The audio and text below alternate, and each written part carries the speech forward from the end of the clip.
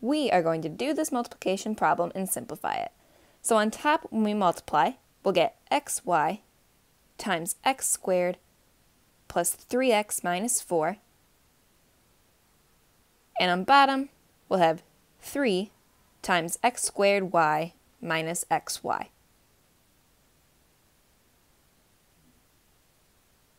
So working on that top part, we have a quadratic that we can factor. So we'll have xy times x plus 4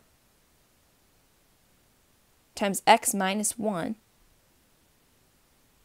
On the bottom, we still have our 3, and then we can factor out an xy, which leaves us with x minus 1 in parentheses. Now we can rewrite that as xy over xy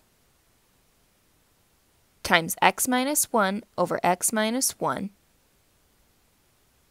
times x plus 4 over 3. Now these parts will go away because they're equal to 1, and that leaves us with x plus 4 over 3.